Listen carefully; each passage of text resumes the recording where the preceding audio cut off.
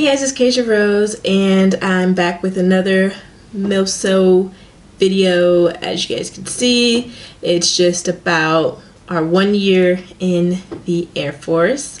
So if you guys are interested in seeing more about that, where I talk about, the transition from BMT to tech school to our first duty station, living overseas, all of that stuff.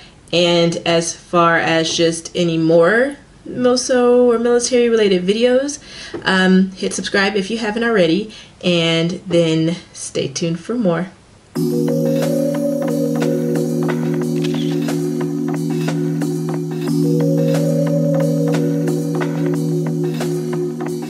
So basically in this video I just kind of want to recap our year, and then just kind of talk about it, because I know a lot of people have been recently messaging me about it. I know I haven't been the most consistent on YouTube, sorry.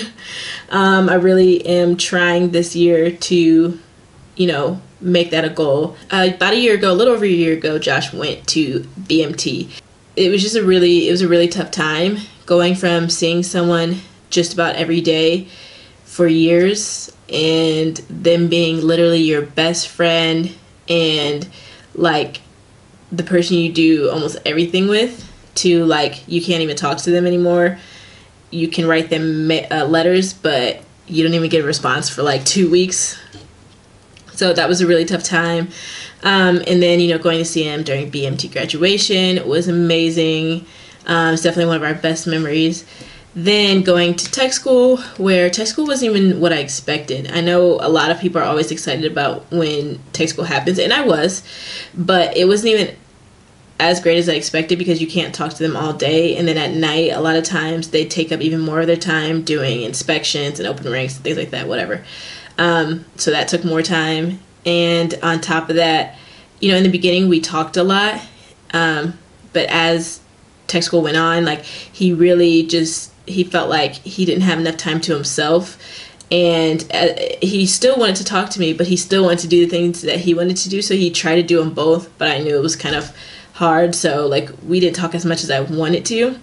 But part of being in a relationship is compromise, so I try to let him do his thing. But yeah, so then going from he left tech school, we got to spend a couple weeks with family before we left, and then after that we were off to England, and I have that blog of us traveling to England. So basically, where are we now? We've been living in England since July. So how many months is that? July, August, September, October, November, December, January. We've been living in England for 6 months. And honestly, I don't think military life is what I expected it to be. It is way better than what I expected. I thought, like, you feel like, oh my gosh, like, what's about to happen? The military is about to have control over, my husband or my wife or whoever you think, because that's what BMT and tech school feels like. You don't know what's going to happen ever. I mean, you don't know if they're about to get recycled and they're going to stay longer. You don't know what's going on. They get in trouble for everything. In tech school, we didn't even know when he was supposed to leave anymore, because he had already finished school and he was stuck there. I think BMT and tech school make you feel like this is about to be the worst career path ever.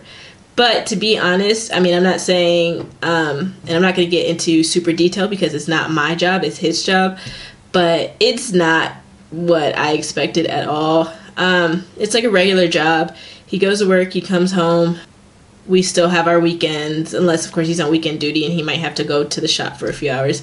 He still gets time off, he can still take leave and go on trips. I mean, it's like a regular job with better benefits, because we both get to go to the doctor for free. I mean, all of our medical expenses are paid for. Our rent is paid for. Our utilities are paid for. We get a food allowance. All these things are paid for. They even pay for you to move. They pay for you to move. I mean, like just your regular stuff, like your car, your stuff, but they even give you money for your move. It's definitely not as bad as I was expecting it to be. The things that have kind of changed over this year from a year ago to now. So we obviously make way more money than we have before. His checks are much bigger than they used to be, because, working minimum wage jobs, you're not going to make the kind of money that we make now. We also live in a much bigger house than we lived in before, but I know before we had like a roommate situation and it was like a 2-bedroom townhouse. And now we have a 3-bedroom, 2-bathroom, well, 3-bedroom, 2.5 bath, you know, detached house with a backyard, a garage, everything. And, you know, all of these things are from being in the military. I mean, is it all good? Of course not. You know, there's going to be certain situations that you have no control over. I think he's lucky to have been put in the shop and the base that he's in, because I feel like he has a really chill shop. When we moved here, I didn't expect to make friends out of the people that he works with and their wives and things. But I mean, those are the people that we hang out with the most. For those of you who are worried about, you know, joining and making friends, I mean, you'll probably be surprised by the people that you find. Although we are overseas and there's a lot more camaraderie overseas because you don't have your family. So instead of like being like, oh, forget my coworkers and forget these people, I'm gonna go hang out with my family who lives like an hour away or 2 hours, like, you know, a few hours away. You can go visit them on the weekends, or if you have friends outside of the military that you can hang out with, like, no, you're here in a different country where you probably don't have other friends or family. So that's probably why our experience is the way it is for us, and it's easy to make friends here. I think another thing that's happened in this year is I've gotten way more involved in things I would have never guessed. I mean, I'm a key spouse. I didn't think that I'd be able to be in a position like this, and I wouldn't have even expected to be in a position like this. Like, I wouldn't have guessed it. But, you know, I'm involved as a key spouse, and I help out with the spouses club for our squadron.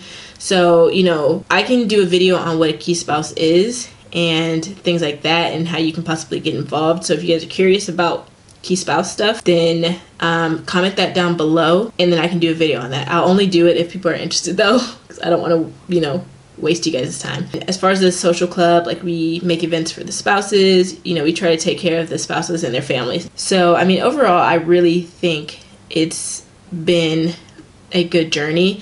For those of you who don't know, Josh is only in the military for this 4-year enlistment. That's it. It's not a career thing for him.